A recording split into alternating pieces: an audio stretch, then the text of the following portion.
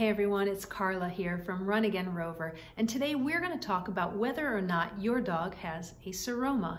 So the first thing is, what is a seroma? It's a collection of fluid underneath the surface of the skin. It's kind of like fluid that occurs in an empty space. These most often occur near the incision site.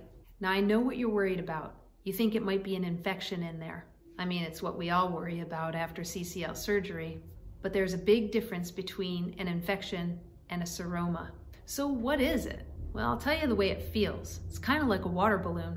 So if you go near the incision, not on it, but adjacent to it, right over the puffiest part of this area, you can give it a little tap and it might feel a little wiggly or a little jiggly, probably a seroma.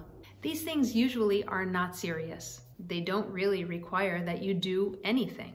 Some surgeons say that we can put a warm compress and it'll help the body to resorb some of that fluid. So what is a seroma? It's a collection of fluid in an empty space underneath the surface of your dog's skin and usually very close to where the incision is. Now, if you're worried that your dog has one of these things, I have advice. Get a video, make sure it's clear. So what do you have to do? You have to tap on your phone's screen, get it centered right over the swollen area, and then tap your phone screen to fine focus your camera's lens. And then you're gonna send that video to your dog's veterinary team. You might even wanna don't touch the incision itself, but just go adjacent to it over the puffiest part of this area and just give it a little bit of a touch so the doctor can see how mushy it is. Now you might be wondering, well, let's get rid of that fluid. Maybe it hurts. And the problem is that if the doctor inserts a needle to draw out that fluid, what they do is they're actually potentially pushing bacteria in, which then can cause an infection. Most surgeons won't do anything with a seroma because the big thing here is that we want to prevent infection.